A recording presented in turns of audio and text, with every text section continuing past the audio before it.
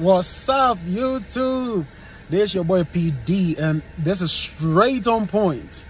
We are going to talk a little bit about emissions and if we are going to be able to pass emissions with the evap system not ready.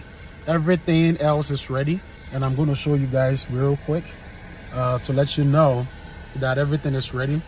I have a 2003 Chevy Silverado. When I bought it, the catalytic converter was not there. It was stolen. So what I did was I bought a new catalytic converter from a used guy. So this is what I'm going to check for the readiness of it. I'm trying not to make them see it. Okay, so let's see real quick.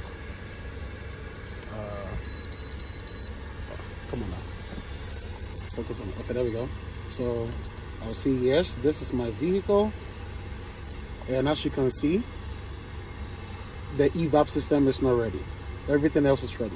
Now let's see if it is going to be able to pass emissions in Colorado with only one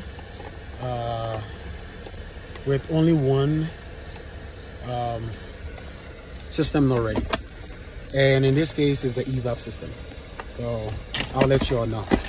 Okay, stay tuned. Oh my God, yes!